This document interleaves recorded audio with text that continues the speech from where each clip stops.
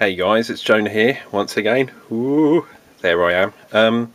Yeah, I've had a lot of, well, in the brewing world we should say, there's been a lot of interest in this stuff here. The old Hobgobblers, one of my favourite beers. But if you're a home brewer and you're trying to recycle the top, if you can see here, it's quite thick. And most people use these. This is an Emily cap here. You put it on the top, and can you see? It just doesn't grip. So what should we do? Here's hey, I'll get rid of this. Here's one I prepared earlier. Hey, can you see that beast? There you go. There we go. Same bottle. Here, you got your cap here. Oh, not fixed properly. So what the hell shall we do? Right, as I say, this doesn't work. What you're going to need is one of these. Yeah, about £5 in the UK, maybe $10 US, something like that. And you're going to need one of these.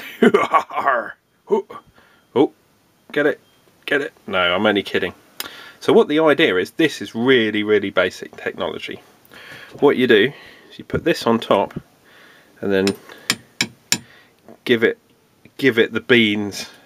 Just going to adjust the camera a little bit. It does work, and I'm hoping it's going to work this time. So you line everything up, and then this is going to be a bit loud, sorry guys, but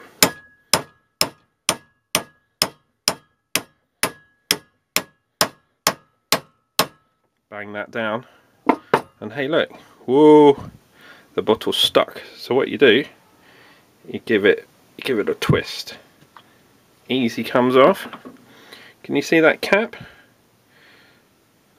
It's okay, isn't it? How do we know that's going to hold pressure?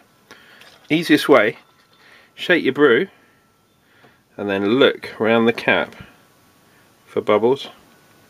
Right here. You can see it's not quite level like a factory bought one, but hey, saved me buying. The other way of doing it is to buy a proper bottler. What are they called? A bench bottler. Here we go. The Sisters Brew. Those cost sort of maybe 30-40 quid. This beast, £5. Yeah. You know it makes sense. Anyway, peace out, yeah? I'll see you guys later.